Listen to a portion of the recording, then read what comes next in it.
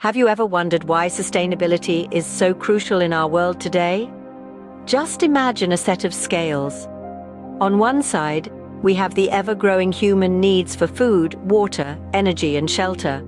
On the other side, we have our planet, with its finite resources and delicate ecosystems.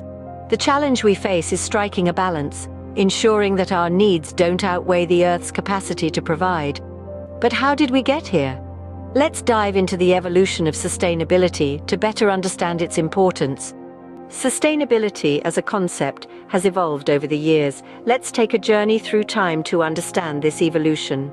We begin in the late 18th century with the Industrial Revolution. This period was a turning point in history, a time of rapid industrialization and urbanization.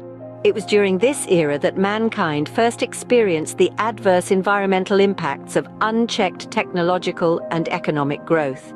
The realization that our planet's resources were not infinite marked the birth of sustainability as a concept. Fast forward to the mid-20th century, when the world began to take note of the environmental degradation caused by human activities.